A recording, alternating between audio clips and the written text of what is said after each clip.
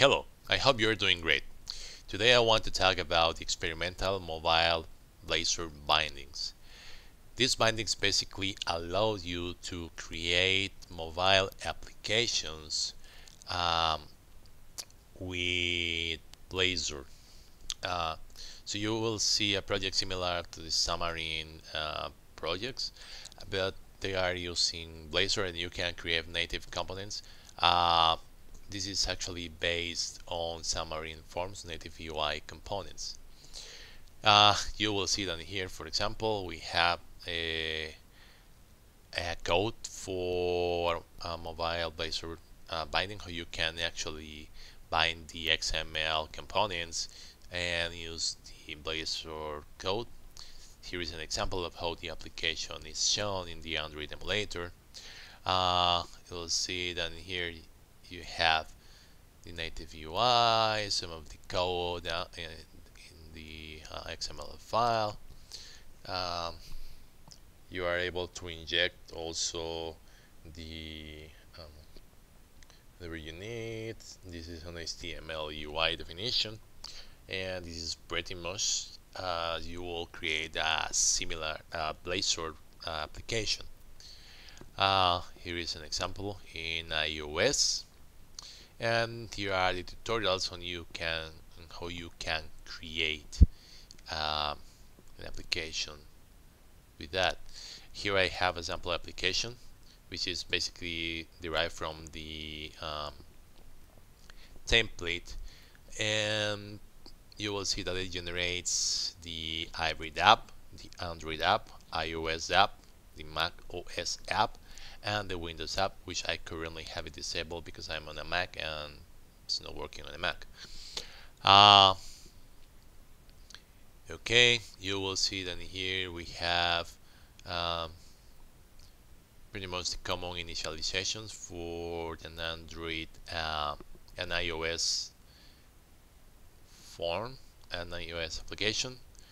You will see that in here we have the app delegate. The app delegate is this one, forms app, and the app is actually defined in the hybrid application. You will see that it actually, it uses the .NET Core host, the builder.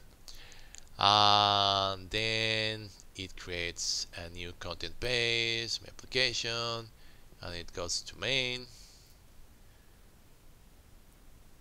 It says the parent is the main page, which is this one. Okay. And here we have a web UI folder where we are having all of our pages. You will see that in the app Razor, so we have the app CS, right? We said okay, the main and all that, and here we have boards, the app Razor.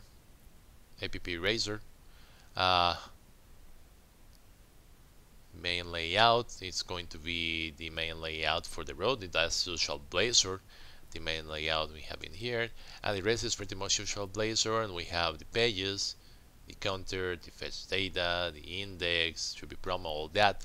That's basically the default Blazor template running in a mobile application with Blazor bindings, Blazor mobile bindings. So if I run this in the iOS emulator, we will see that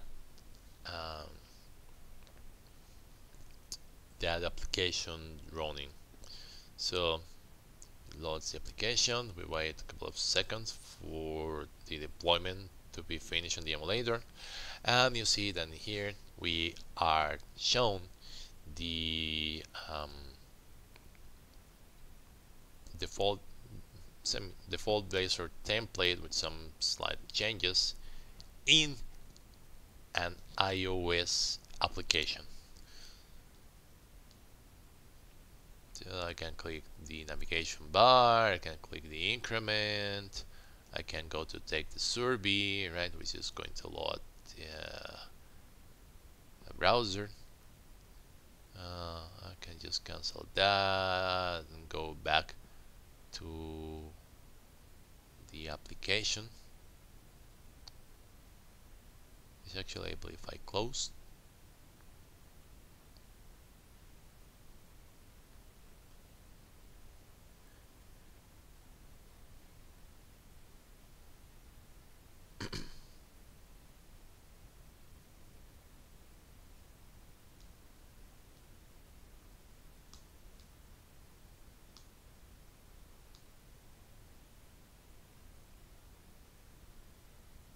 Okay, no, we don't want this.